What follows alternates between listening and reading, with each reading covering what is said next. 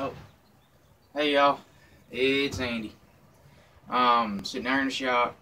I got a couple of free seconds, so I figured I would make me my own little homemade leather stroke to keep all my knives sharp and stuff.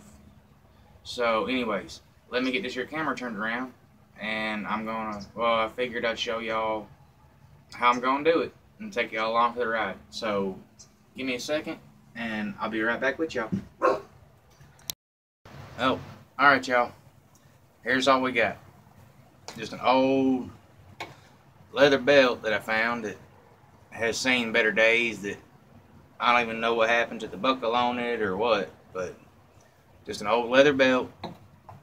Just an old scrap piece of wood that's been split up that ain't good for nothing.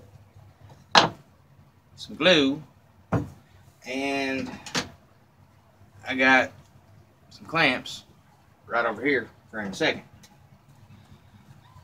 So what we're gonna do is we're gonna take our piece of wood and our glue here and get a good bead of glue going on there. There we go. We're gonna set our leather belt on here. Kind of give it a good pressing. There we go. And if a little bit of glue squeezes out, that's alright, y'all. I'd rather have too much glue than not enough. And now, we're just going to take our clamps and clamp her down on here. Right like this. And don't be afraid, there ain't never no such thing as too many clamps, y'all. There we go.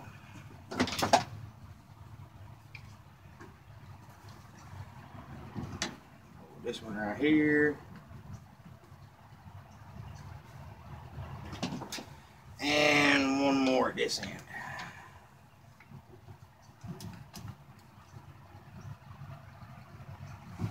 Alright. Now it is all clamped up. I'm going to let this here glue dry, and I will bring y'all back when I'm taking the clamps off. And of course, y'all, you know the baby girl dog's in here helping and making sure nothing gets me. Well, she says hey, y'all. Alright, y'all.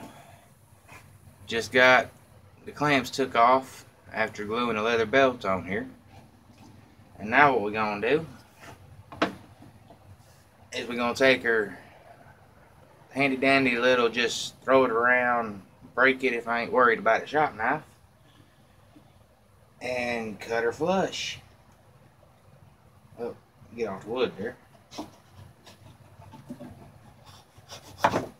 There we go. Cut this side.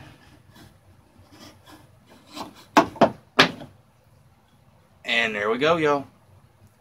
A homemade leather stroke for after you're through with your whetstone or Arkansas stone or whatever you use to sharpen your knife.